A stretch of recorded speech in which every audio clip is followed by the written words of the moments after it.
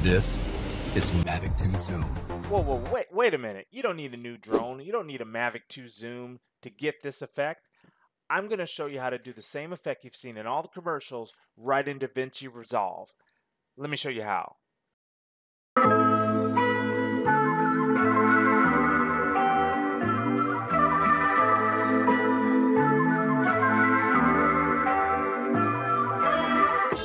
First of all, you want a clip of a drone flying backwards or forwards, and you want to make sure that you have a subject in the foreground as well as something in the background. Now that's what's necessary to create this effect. Now there's two ways in order to create this effect in Resolve. I'm going to show you the first way where we're going to make a copy of this clip. We're going to put the copy on the track above. We're going to line up the clip so that the second clip, the last frame of the first clip, lines up with the first frame of the second clip. And we're going to reduce the opacity of the second clip so that I can see both tracks in an overlay fashion.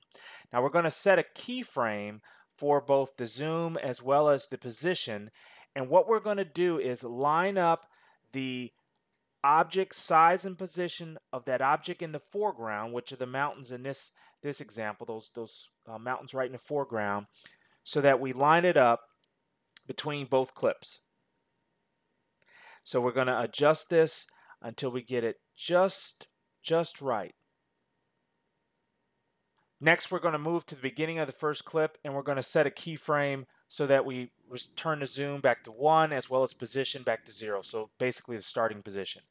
And now we can look at the effect by sliding the tracker back and forth. Now I'm going to do another example here with this second clip.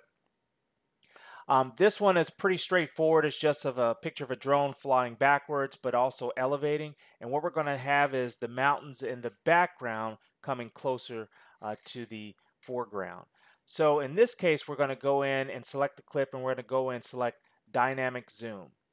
Now we're going to move the box in the middle so that it's centered to the object in the foreground, so the green box, but we want this to actually invert. So we're going to swap the green and the red and select ease out so that we exaggerate the effect as it starts out. And so you can see what we have here. Okay, so let's go to a final clip, which is just the opposite of this one. The drone is flying forward, so we want to push the background as far back as possible. So all we have to do is do the same thing with dynamic zoom, but just have the green box in the center and the red box outside. That's all you have to do. If you got any questions, please leave those in the comments below. Otherwise, please like and subscribe, and stay tuned for the next tutorial.